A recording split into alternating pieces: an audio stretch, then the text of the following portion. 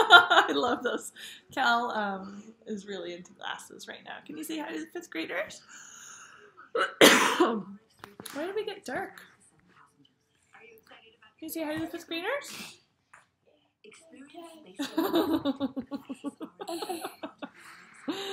Okay, guys. Yes, we still have our Christmas tree up. We're going to make it a multi-holiday tree. We're getting into lesson 14. Yeah. And our house is a mess. This is what our house looks like on the weekends. So we have these crazy kids playing. We are going to be solving word problems. We're going to use all of the amazing tools that we've been collecting along the way in Module 3. And I think this lesson is kind of a show-off lesson because we are... Show off what you know about showing off.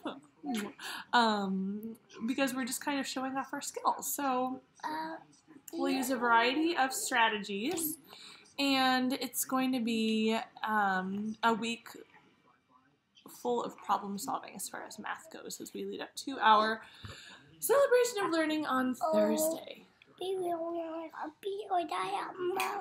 Yeah, he's saying Bibi Dada Mama. What else, Cal? Yep. They're going to do a great job. Say bye-bye. Bye-bye. Can you wave? Bye-bye. Can you blow a kiss?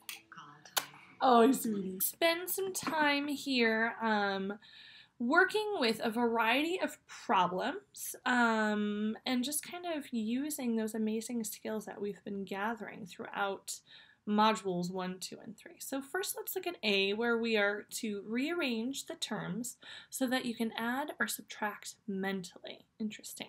So rearranging means just kind of moving the numbers around, right? So let's rearrange the numbers. We have 1/4 plus 2 2/3 plus 7/4 plus 1/3. Let's rearrange the numbers so that our common denominators are right next to one another. So we're going to slide these around, and we're just going to rewrite our expression, and then that will give us the opportunity to just kind of add these up really, really quickly. Okay, so I've rewritten the expression where I've moved around or rearranged the terms so that I have common denominators as next door neighbors. So here, very quickly, we can add 1/4 and 7/4, and thank you, Natalie, that gives us 8/4. We will simplify here in just a moment, but right now let's just go through and add. Now we can add 2 2/3 to 1/3. Let's add our whole numbers first. We have 2, and then 2/3 and 1/3 is 3/3. Okay. So pretty simple here. Let's go ahead and simplify.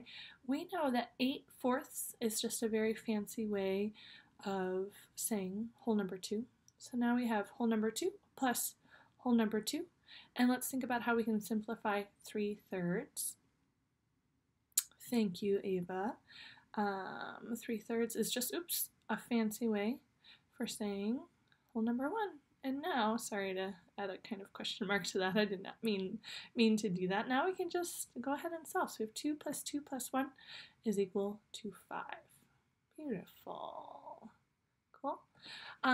So yeah, let's just rearrange the terms again. When we look at B, it's just going to get a tad bit more complicated because now we're using subtraction. It's really important to keep our operation with our fraction. So let's take a look at this one. Let's go ahead and rearrange our terms so that our like denominators are next door neighbors. So I'm just going to rewrite this. We have 2 3/5 plus 2/5 minus 3/4. Okay, so let's go ahead and add like denominators and then see where we can go from there. So we have 2 3/5 plus 2/5. Let's go ahead and add our whole numbers first. That leaves us with 2, and then 3 plus 2 is 5. So we have 2 5/5 minus 3/4. Let's simplify this because we know that 2 5/5 is just a fancy way of saying 2 plus 1. 2 plus 1, and now we still have the minus 3/4. We'll go ahead and simplify again. 2 plus 1, I think you all hopefully probably see that, is 3.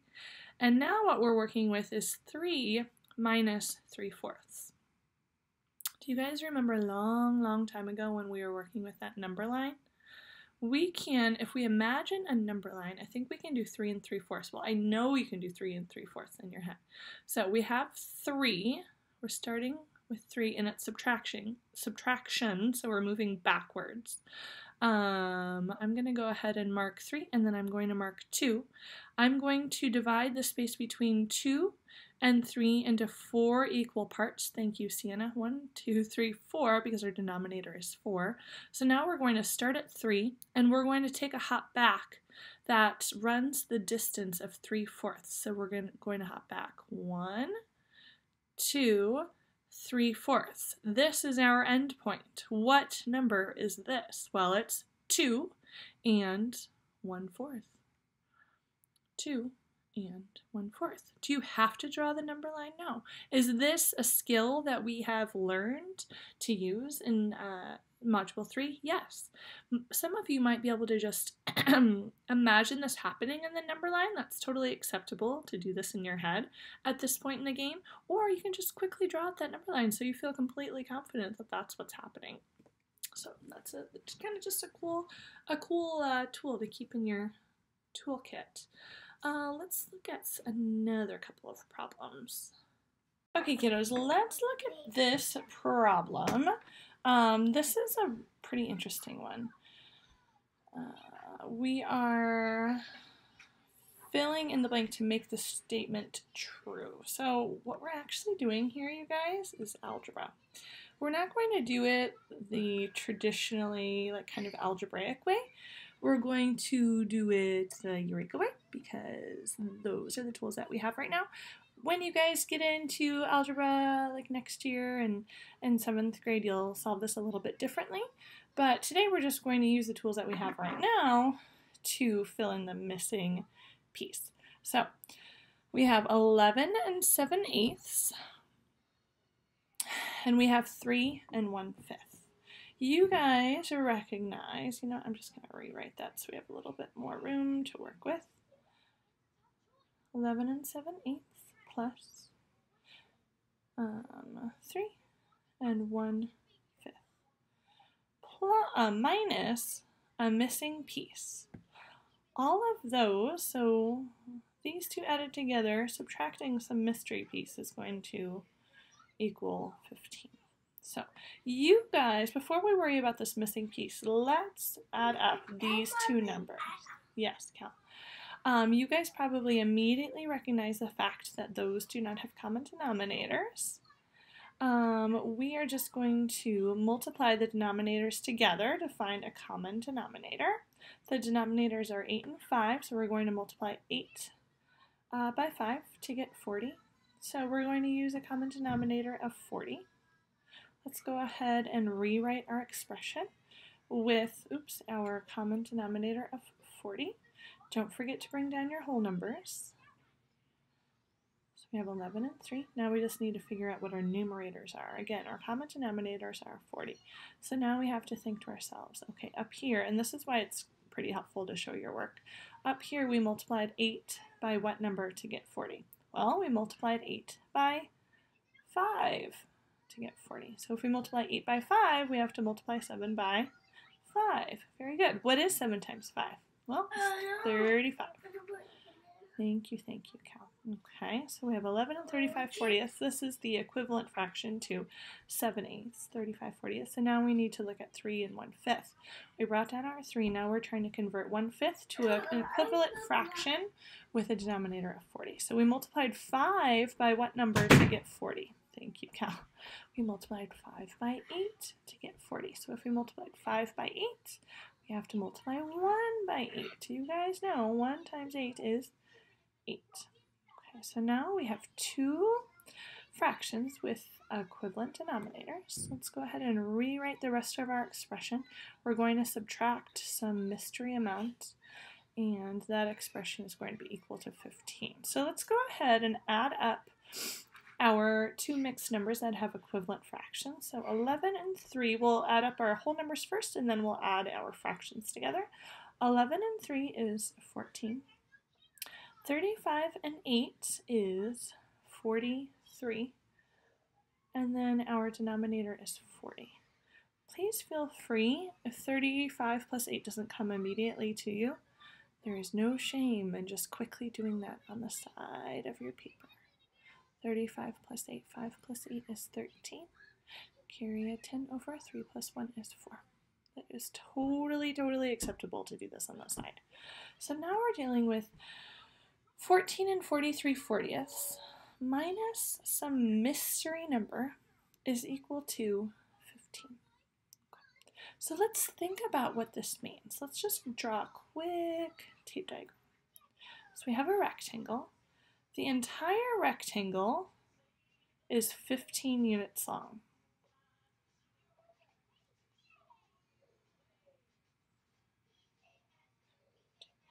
The entire rectangle is 15 units long. 14 and 4/3 minus some, I'm sorry, 14, Cal, thank you.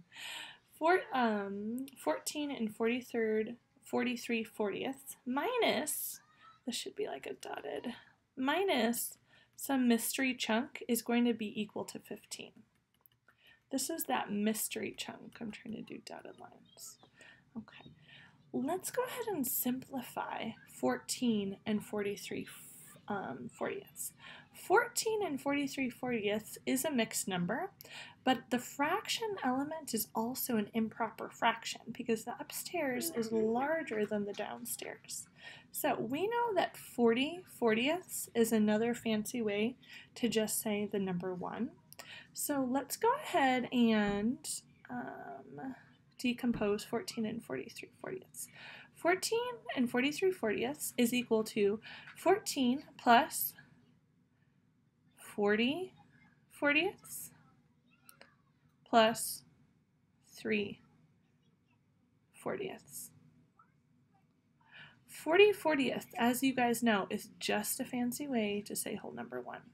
So let's simplify this expression. 14 plus 1 is 15. So 14 and 43/40 is equal to 15 and 3/40. So if 15 represents this rectangle and 15 and 3/40 represents this entire, sorry guys, I'm kind of running out of room space. What is this mystery chunk? Well, this mystery chunk, my friends, is the 3/40, because I'm just going to write it one more time here.